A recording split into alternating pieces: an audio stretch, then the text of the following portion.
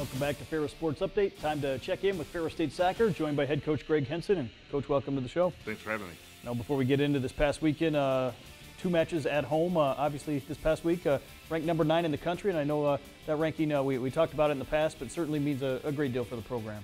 Yeah, it just gives us, our players some recognition for their hard work they put in and day out on the field, and so it's great for them to receive that recognition. But as we talk about it, and as coaches always tell you, rankings don't really matter. They don't really figure into our long-term goals. So we have results to get on the field, and hopefully down the road we'll reap the benefits of that. Obviously, that ranking highest in school history kind of puts a target on your backs as well, and certainly got the best out of the 2 opponents we saw this past weekend. Yeah, it definitely does. I mean, it just gives them a little bit more added motivation to come in and knock off a top 10 team, and to really kind of show that where they're at, and kind of gives them a statement type of game. So being in the rankings all year is really I think every opponent that comes in that we play, whether here or on the road, we're going to get their best, and we're going to get their A game every single time we go out to play, and that just makes it a bigger challenge for us. So that's kind of the pitfall, or the penalty, I guess, if you will, of receiving those rankings. As we go to the highlights, we'll start first with Friday's game against Michigan Tech. Good opponent, and obviously you got off to a quick start as Grace Verhage will get the early goal for you. Yeah, and Izzy Zamborini did a great job of setting that goal up, and she's really been kind of a creator for us of late, and Gracie, taking her time and a quality finish on her part got us off early, which is something that we wanted to do. We wanted to come out and set the tone and the tempo early in that match, and unfortunately we just weren't quite able to sustain it as well as we wanted. But Michigan Tech is a top team in our league, and always a very difficult defensive team to break down, and so we were able to see out the game and get the victory, which was nice for us. Obviously had that 1-0 lead much of the way, at least throughout the rest of the first half, and Michigan Tech would finally get a few more opportunities in the second half. Yeah, I mean they kept pushing and kept going at us, and I thought it was a good game played by both teams all the way around, and we struggled to clear the ball out of the corner. And they were able to put the rebound away on us. It's something that we have to do a better job of. And Michigan Tech's one of those teams that they capitalize on their opponent's mistakes, and we have to limit the amount of mistakes and opportunities that we give at teams. And unfortunately, we weren't able to clean that up. But we were able to right the ship, if you will, and get back on the front foot after they scored. And I thought we really probably played some of our best soccer in the moments after they scored. And we were able to come back and get the goal to take the lead and eventually win the game. Obviously, this game here, it had been raining throughout the day, but weather conditions held up here for this contest. Yeah, I think we saw a little bit of everything on Friday, and there's the goal that we conceded. We saw a little bit of everything, but by the time we got the kickoff, the sun was out and blue skies, and it turned out to be a great day. So the field held up great. So hats off to our grounds crew. They continue to do a great job in getting our game field put together. The field held up great all weekend, and then it's good for us in this long homestand. Obviously, they got the goal to tie it, and then here you're going to get the goal to eventually win it. Emily Mergener getting the goal here on the putback.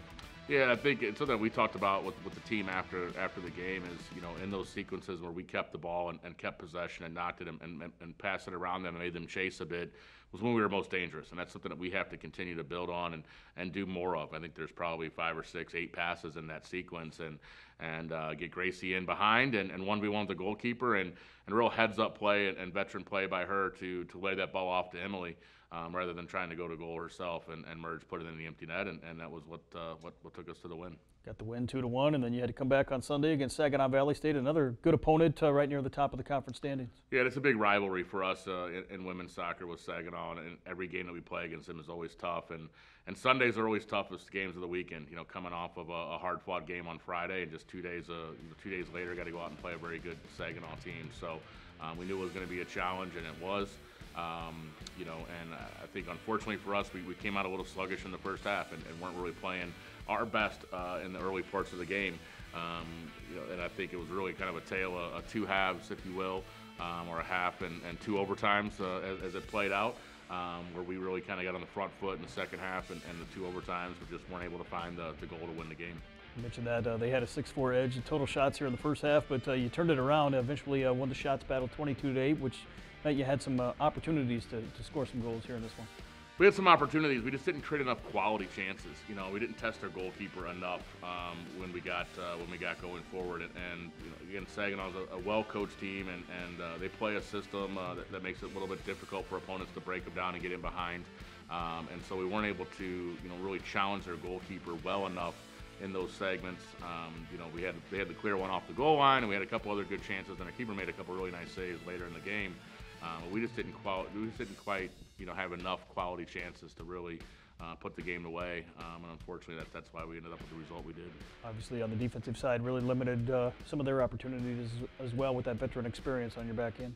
Yeah, it's key for us. I mean, they've been there, done that. That we got four, I think, in our back five, 4 fifth-year seniors, so and a true senior back there. So they've seen it all. They've been through it. They kind of know what to do, and they were able to protect and kind of help guide and mentor our freshman goalkeeper, in Daria, and she's stepping up well, and she's done well all season, and she's really maturing and growing into the role and into the position. And from a defensive standpoint, we did really well yesterday. We just got to find ways to score goals and put games away and put teams away when we have the opportunity. But we're in that tough stretch of games right now in the conference. And there's no real easy game in this conference, no matter what the records say. And Saginaw's something that's going to figure into the championship, decisions at the end of the year. Obviously 0-0 double overtime, and now you get ready to remain at home. 2 more big matches in GLIAC play this coming weekend against Northern Michigan and Parkside. Yeah, and Northern's another really tough one. So, they're kind of middle of the table right now. But they've got a couple players, one in particular, I think that last year was the Offensive Player of the Year in the league, and a real dangerous player for them in the middle of the park that we're going to have to deal with and kind of silence her a little bit. They're coming off of a big weekend. They just scored 12 goals or something like that over the weekend. So they're coming in feeling good about themselves, and we got to expect again, our opponent's best play. So we'll hopefully be ready to go. We'll take a couple days here to get our legs back underneath us after 200 minutes of soccer over the weekend. Again, it's the second weekend in a row we've done that. So we're a little worn down, but we got to recover and come back. And then after Northern Michigan on Friday, Sunday against Parkside will be our senior day and parents weekend, and we'll welcome all the families in and celebrate our senior class, which has had a tremendous career for us, and we're really excited to celebrate them on Sunday. Well, Coach, congratulations on what's been a great start so far. Best of luck this weekend as you continue a 5-match homestand coming up on Friday and Sunday. Thank you very much. That'll do it for Ferris Sports Update. A reminder, you can follow all the action, get all the results online at ferrisstatebulldogs.com. Have a great week.